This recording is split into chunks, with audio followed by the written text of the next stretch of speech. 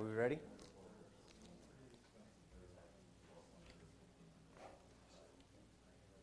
So, good morning. My name is, for those who don't know me, my name is Santiago-Caban. I'm one of the Cornea and Refractive Surgery Fellows here at the Eye Center. I have two kind of quick presentations today. The number one is basically the Lasik Enhancement, the PRK on flap versus flap lift, and the other one is an interesting case presentation that I just recently saw at Dr. Mojifar's clinic. So if you have any question, you can stop me and I will kindly answer the questions for you. So LASIK is the most common corneal refractive surgery that is performed today. It has some advantages over surface ablation, aka PRK or LASIK, LASIK, including quicker visual rehabilitation, minimal postoperative discomfort, and the ability to correct higher degrees of myopia without the complication of corneal haze that is seen in PRK and surface ablation. For every refractive surgeon, LASIK enhancement is a reality. It has been reported to be as high as 5.5% to 27.5% in reported series. And some of the risk factors for enhancement after LASIK include high preoperative myopia, a high hyperopia or hyperopia more than 1 diopter preoperatively, and astigmatism of more than 1 diopter preoperatively. Age, it's been reported that patients above 45 or 50 years old, they are an increased risk for undercorrection or overcorrection depending on the aggressiveness of the surgeon. And sex and room temperature and humidity has been reported, but those three are basically controversial. Other factors that are associated with the enhancement rate include the surgeon nomogram. The different surgeon nomograms may affect the rate of enhancement that is seen on the different series on the literature. The criteria of every surgeon also affects the enhancement rate. It all depends on how high or low the threshold for enhancement is for each and every refractive surgeon. And laser technology has improved significantly the past 15 years, 20 years. Wavefront technology and the use of larger ablations have decreased the rate of enhancements compared to the beginning of laser correction surgery in the late 90s. Refractive regression is one of the main indications for LASIK enhancement. It's basically the regression of the treatment applied to the patient. There are different theories behind the myopic regression, including epithelial hyperplasia, nuclear sclerosis, making the patient more nearsighted, changing corneal biomechanics, corneal stiffening, increasing axial length, and stromal remodeling. Again, these are theories behind the pathophysiology of myopic regression. So basically, when we have a patient that needs an enhancement, there are two popular surgical approaches performed by refractive surgeon. Number one is lifting the flap, the previous LASIK flap, and the other one is performing a surface ablation or PRK on the flap. But which one is better? We're going to review the advantages and disadvantages of each technique, and then I'm gonna give you our suggestion of how to proceed with the case of LASIK enhancement. So PRK on the flap has some advantages. Number one is an easy surgical technique. The surgical technique is basically the same as in a PRK, as a primary PRK. The only thing that you need to be cautious is basically avoid any trauma to the LASIK flap that the patient already had. It works better for patients with thin corneas. As you may know, PRK remove or ablate or remove less tissue compared to LASIK, decreased risk of ectasia compared to LASIK. It is better for patients with post-LASIK dry eyes. And it's also better for patients with previous flap complications. And it has been reported that the PRK can actually reduce flap-related higher order aberrations and microstriae. And obviously, since we're not lifting the flap or making any new flap, we avoid any flap complications. The disadvantages of PRK on the flap include, and this is the more worrisome, haze. It's been reported to be more common or more likely to develop haze after PRK on a previous patient with Lasik compared to primary PRK. There's one old report, basically the first one reporting the rate of haze in patients with PRK enhancement over Lasik flap that actually recommends to not perform PRK enhancement on patients with Lasik. But that old report basically, they didn't use any mitomycin C, which is an agent that we actually use to decrease the rate of haze in PRK patients. Actually, mitomycin, the haze actually it's caused by activated keratocytes in the cornea, and the mitomycin basically controls that activation. And also, in order to prevent the haze after PRK, we need to use prolonged use of steroids, of topical steroids, and the complications that are related to them are well known, including the possibility of intraocular pressure spikes. Another thing, another complication that may happen, especially with a poor surgical technique, is basically an inadvertent flap lift or dislocation. So that's something that every surgeon needs to be cautious about. And the postoperative pain and postoperative visual acuity fluctuation, which are seen also in primary PRKs. So these are two pictures of post-PRK haze. You can see the opacity on the visual axis in the top picture here, and in here too. Another picture of more significant haze in a post-PRK patient. You can see here too the haze in the visual axis, and this is a more dramatic photo of a patient with a PRK haze.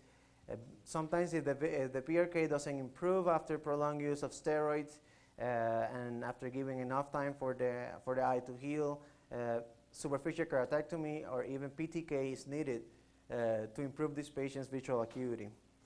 So what about flap lift? The advantages of flap lift on Lasik enhancement include an accurate and predictable outcome. The enhancement or ablation is going to be done in the same plane as the primary Lasik treatment, which in theory will decrease any higher order aberrations, and it causes minimal discomfort and a quicker visual rehabilitation. But what about the disadvantages of flap lift? Number one, it's a more difficult procedure to perform. It can be difficult to lift the flap, especially on flaps performed with femtosecond laser technology, and the more time that, the more far away are we from the primary Lasik procedure, the more difficult the lifting of the flap is. And this difficulty with the flap lift can cause an epithelial disruption that may end up with one of the worrisome or the main complication after flap lift in patients with Lasik enhancement, which is the epithelial ingrowth, which is basically the growing of epithelial cells in the interface of Lasik, of the Lasik flap and the corneal stroma. It has been shown to be as high as 32% in different series. So this is mainly the reason why some of the people with refractive surgeries do not perform flap lift on Lasik enhancement. Also, post-Lasik dry eye is another possible condition that may be exacerbated by a flap lift enhancement.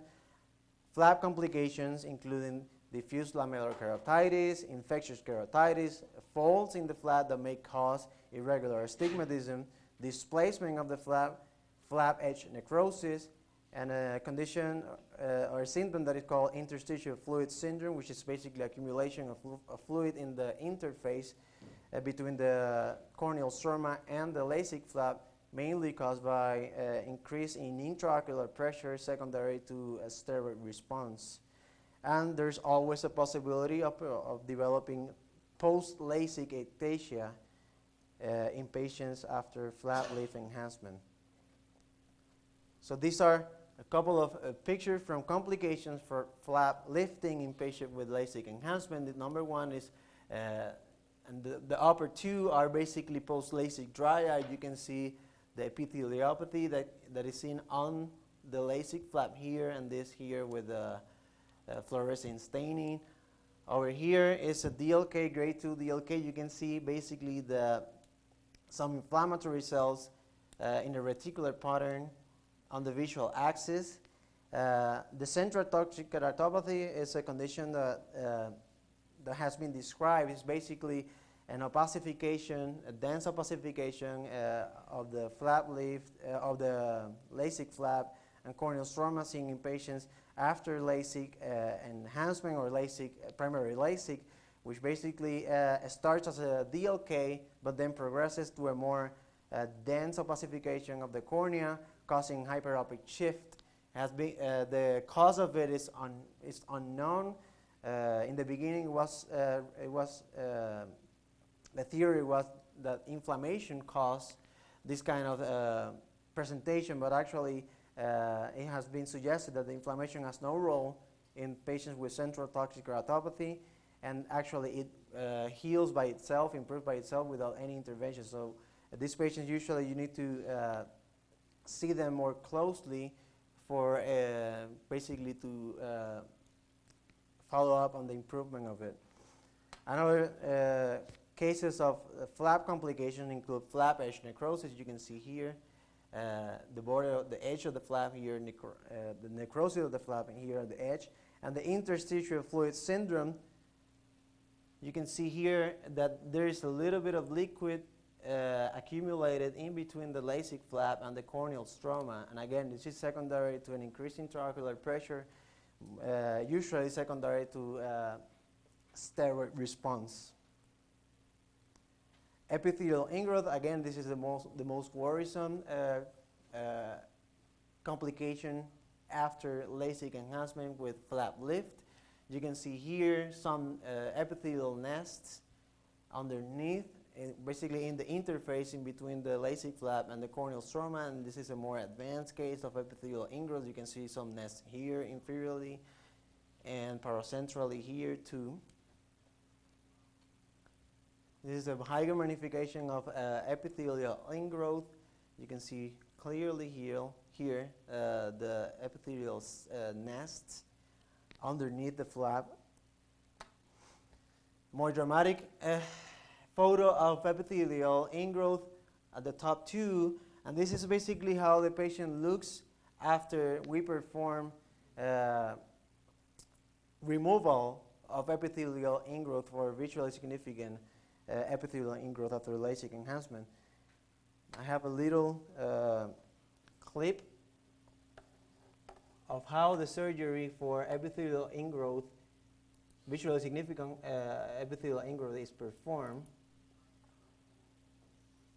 This is a case demonstrating the treatment of multiple epithelial ingrowth status post-Lasik. So we first basically mark the flap edge of the previous Lasik. Carefully with the Sinski hook, we basically delineate and start lifting the flap. For 360 degrees.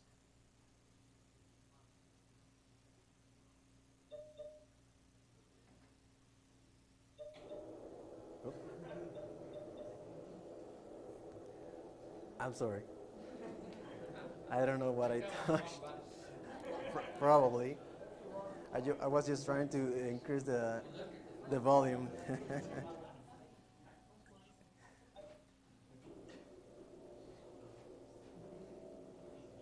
Now it's back.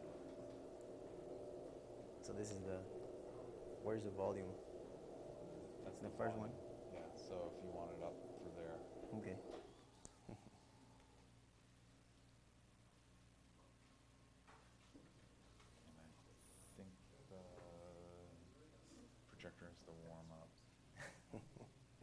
this is a little break.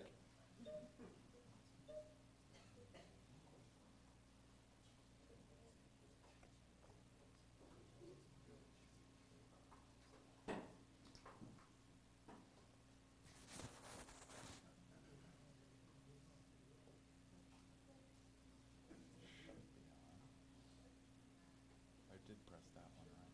Yeah. I think so. Yeah. But I think it's not working. See, let's see.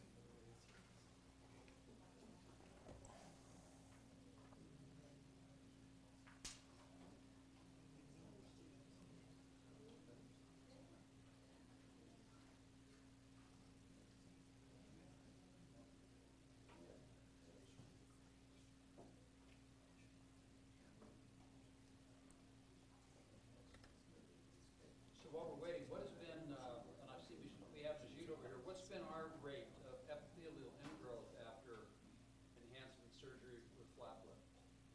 That's a good question. Do you? We are extremely careful, and he was going to go through that. Our algorithm is we do not recommend anyone to have the flap lifted after 18 months. Studies after studies have shown that the longer you get away from the initial surgery, the rate of epithelial ingrowth increases. So the answer, quick answer to yours is we've had only 3 epithelial ingrowth on enhancements Out of how many?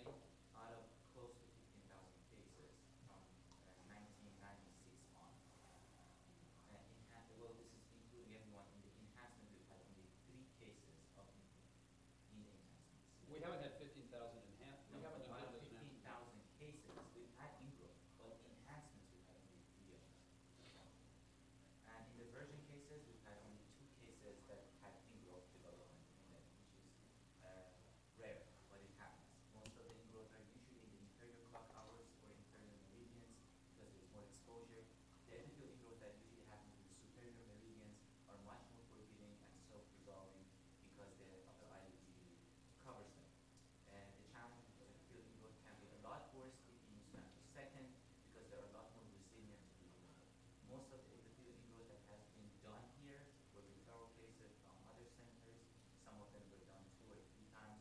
We had to do the 4th or the 5th case of epithelial ingrowth. The reason we don't get a lot of ingrowth is because if we have to enhance somebody, we do PRK on them historically, and if it's beyond 18 months, we absolutely don't lift the flap up. And lastly is when we do them, we always put a bandage contact lens on their eyes, not for 1 day, but for 3 to 4 days. And these tips have reduced the risk of epithelial ingrowth for our enhancements. The rate of enhancements initially, before the 2000s, was close to 18%. The rate of enhancement right now is less than 2% with our center. And one of the reasons, perhaps, as Dr. mentioned, we have higher threshold now. We used to enhance people when they were 20, 25, and 20, 30. Now we really try not to enhance anyone until they're 24 or worse. Thank you, Professor. So let's continue with the clip. So again, we delineate the flap edge with a A sin toothless scale, and then we forceps is lift then used the flap using toothless retract the forceps. flap.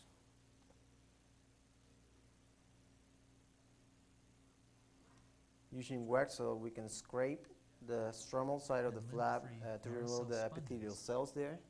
And we do also the are same used thing to on the remove any epithelium stromal on bed. the posterior aspect of the flap. The same process is used to You remove can see how the epithelium from the stromal bed. epithelium is removed from the stroma there.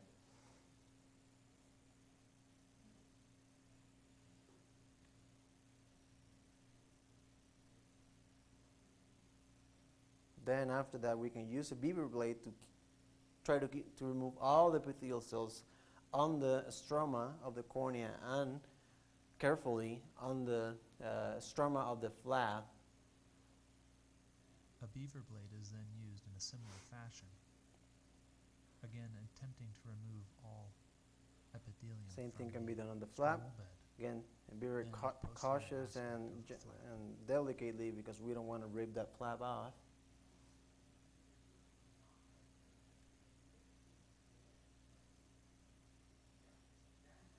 A very moist Maricel sponge is then used to To remove And then we any debris from reposition posterior the aspect of flap back in on the place. stromal bed. The stromal bed is then hydrated, and the flap is carefully put back into position and smoothed down with hydration. A very moist Maricel sponge is So then with used this to massage the flap sponge, into we position. basically decrease the chances of developing any striae or macrostriae on the flap. A Maricel sponge is And after also used removing to the remove epithelium and the edge of both any the peripheral epithelium. the flap and the cornea, flap we will be basically put closed some stitches in there to inferiorly, decrease the chance of developing recurrent so a total of epithelial 8 ingrowth. interrupted One thing that sutures you will see in a second were is basically placed that we don't bury in attempt the to knots prevent to any basically additional epithelial decrease the ingrowth. chance also of developing recurring epithelial ingrowth. And after that, we put a bandage contact lens on it to basically decrease the, number one, the pain or the discomfort from the knots, and second, to again avoid developing any recurring Drops of epithelial ingrowth. Acular, Zymar, and Predforte are placed on the surface of the eye, Tenon island. and after a soft contact lens is placed, the case is concluded. A couple of weeks after the procedure. You can see here the knots are still there. Have And you then seen depend- the sutures induce irregular astigmatism, or they're not in long enough generally for that to be a problem? They are usually not long enough there. I notice you're all on one side. Doesn't that run the risk that you're going to slide the flap up by doing that? The reason we sutured this specific one, not every one of them is sutured, because this one was the fourth epithelial ingrowth that And that's where it was coming in. yes, and if you saw there was an edge necrosis, and there was shortening of the flap edge. You could see the gutter of the original microkeratome cuts, and you could definitely see this was one of those automated corneal shaper ASC microkeratomes, because the hinge was nasal, and that was the area that there was no edge, and the edge was completely necrosed. There was we had to actually suture, but we don't suture necessarily every flap holes. In terms of, is it worse to suture in one quadrant, not the other meridians? No, we haven't had a problem with that, but there has been occasion that we had to suture the entire 270 degrees. In terms of astigmatism, definitely the first few days they are worse than 2200, 2300, and then gradually we get better in terms of suture removal. As Dr. Santiago said, after 3 to 4 weeks, we start taking sutures out, placing back the contact lens on. Every week they come back and we take 1 or 2 sutures out. We alternate them. We don't take them in chain configuration. We take them in alternate configuration. And gradually they'll all come out within the first 2 months. We still keep the bandage lens on the eye for another month. And after that, we place collagen plugs, dissolvable plugs, inside the punctum superiorly and inferiorly, intentionally creating epiphoria on their eyes. By creating the epiphoria on their eyes, we're hoping that there will be less chance of erosion. We see them again every month up to 6 months, and if they're doing good, then after that we see them every 6 months. Thank you.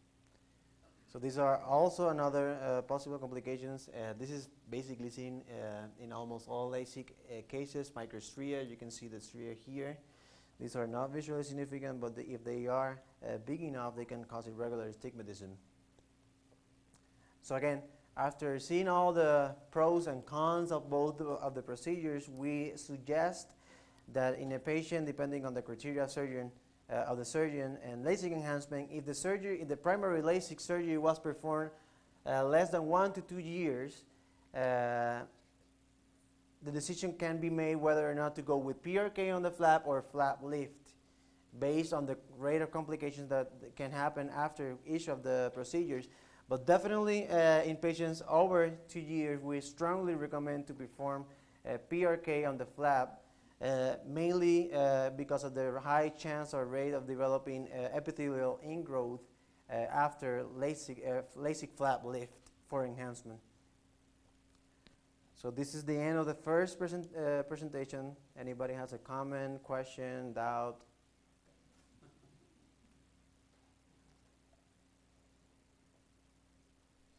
Okay, so these are my references. Now we're going to continue with the case presentation, the man with the bilateral corneal edema. This is a case of a 76-year-old male patient with a history of hypertension and Parkinson's disease who was seen for follow-up at Dr. Moshifar's clinic for left corneal scar. The patient has a history of a previous episode of left central corneal ulcer that healed and resulting in scar and thinning in the visual axis on the left eye. But the thing is that the patient during that visit referred a chronic decrease in vision in both eyes. So his past medical history, the patient has a history of Parkinson's disease, hypertension. He uses a global medication, aspirin, carbidopa, levodopa for his Parkinson, amantadine, and a couple of medications for depression and psychiatric illnesses. And he has a surgical history of bilateral phacoemulsification and intraocular lens. On the slit lamp examination on the 17th of January, the patient was found to have a best corrected visual acuity of count fingers on the right eye and hand motions on the left eye. It is worth to mention that the right eye on the previous visit, about 2 to 3 months before the presentation on the 17th, was 20/30 corrected. The left eye has been on the count fingers hand motion range mainly because of the central corneal thinning and corneal scar. So basically his eye went, especially his right eye, went from 20/30 to count fingers. The pressure of the eyes are both normal. Patient has evidence of Meibomian gland disease on the lids. Sclera and conjunctiva quiet. The cornea on both eyes showed 3+ decimate folds with 1+ stromal edema, and there was no evidence of guttata or any sign of inflammation or infection on both eyes. The left eye, although the central cornea was thin and scarred, there was evidence of decimate folds too without evidence of guttata. The anterior chamber was quiet on both eyes, and the rest of the examination was normal. The patient has Parkinson's disease, so it was a little bit difficult for us to take a picture of the patient. This is not a picture of the same patient. The patient is on a wheelchair. So this is a representative illustration of the patient's right eye. You can see basically the decimate folds on the cornea and the increased stromal edema. So when we talk about corneal edema, we need to know that corneal endothelium maintains the corneal clarity through mainly two functions. Basically, number one, it acts as a barrier for the aqueous to come into the cornea, and number two, it provides a metabolic pump to maintain the corneal hydration in about 70%. And increased permeability and insufficient pump sites occur when we have endothelial cell count of less than 500 cells per millimeter square. The pathophysiology of acute corneal edema, it's basically secondary to an altered barrier effect of the endothelium or the epithelium. In chronic corneal edema, we see more of an inadequate endothelial pump. The causes of corneal edema include, for acute cases, trauma, inflammation, hypoxia, especially seen as it may be seen on patients with anterior ischemic syndrome after multiple muscle surgery, high drops from rupture of decimate, increased intraocular pressure. On the chronic side, trauma can cause chronic corneal edema along with toxins. Dystrophies can also cause chronic corneal edema as is seen in Fuchs, posterior perimorphous dystrophy, and eye syndrome. Post-cataract surgery, retained lens fragment can also present with chronic corneal edema. Hypotony also can present with chronic corneal edema. So basically, we have a patient with a subacute chronic bilateral corneal edema secondary to endothelial dysfunction. We didn't see or we didn't find any guttata on the patient. There's no history of trauma. It's a bilateral condition. There are no signs of inflammation. Could this be secondary to a toxin? Could this be secondary to any medication? Does anybody has a possible explanation for this patient presentation? About a mantis. You got it. Sorry, What's that? did I And there is a condition known as guttatus Fuchs. So Fuchs dystrophy doesn't necessarily have all Mhm. these guttata units. That's true. But only corneal attendings can see that. So yeah, amantadine has been shown to cause an endothelial toxicity resulting in corneal edema. This is the first report that we have on amantadine. It was done by Dr. Blanchard from Oregon. It basically described a patient, a female patient, 64 years old, developing acute corneal edema following amantadine use. And in this case, it was completely reversible after cessation of the medication. Same thing here.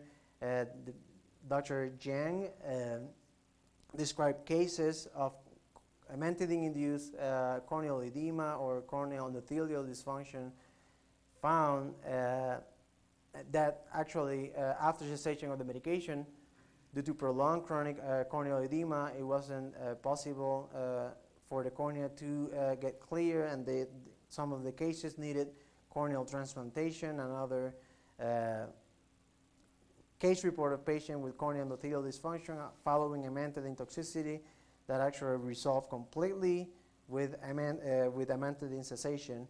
And what happened to our patient? Basically, on the 17th, we sent a letter to the neurologist to consider stopping amantadine, and the patient was started on Predforte and Muro 4 times a day. 2 weeks after the initial evaluation, the neurologist discontinued amantadine. About a week before the visit, the vision was still count fingers on both eyes without any resolution or improvement in the corneal edema.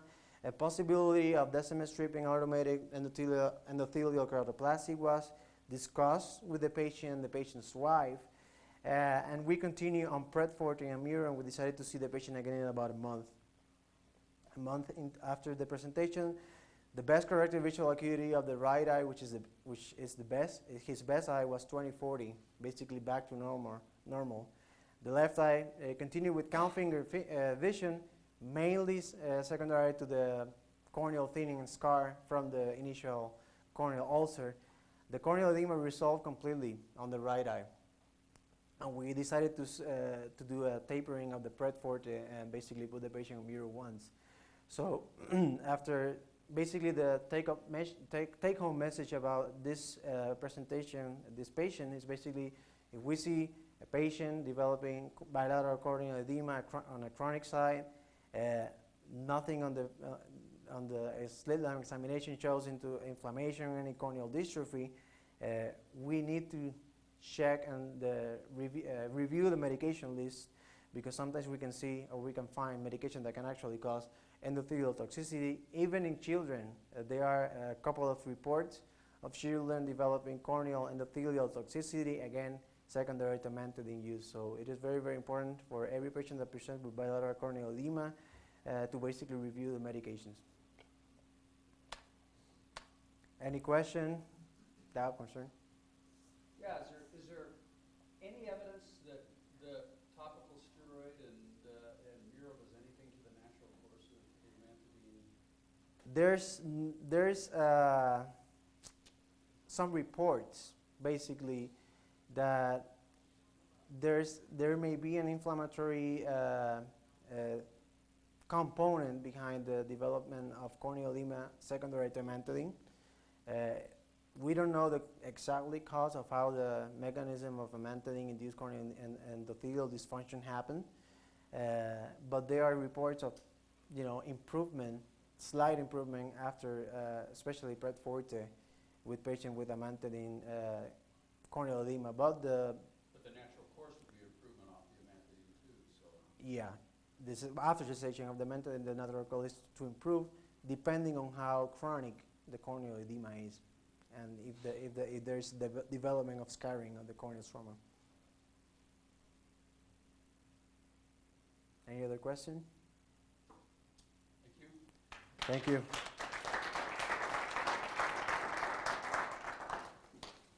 I think the bigger question is, what do you do if somebody's on amantadine and they have no problem, and you take a emulsification on them, and then they develop corneal edema more than what you think within the first day or two, and they almost